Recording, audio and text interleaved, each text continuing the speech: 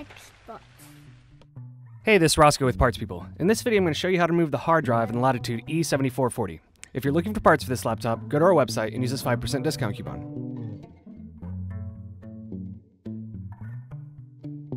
Slide the latch over to unlock the battery. Lift the battery out of the laptop.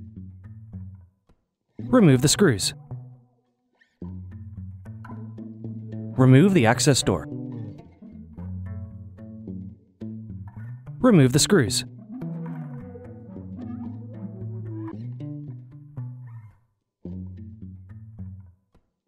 Remove the bracket. Unplug the cable. Remove the hard drive. Remove the hard drive connector. Are you looking for some more tutorials? Check out these other videos.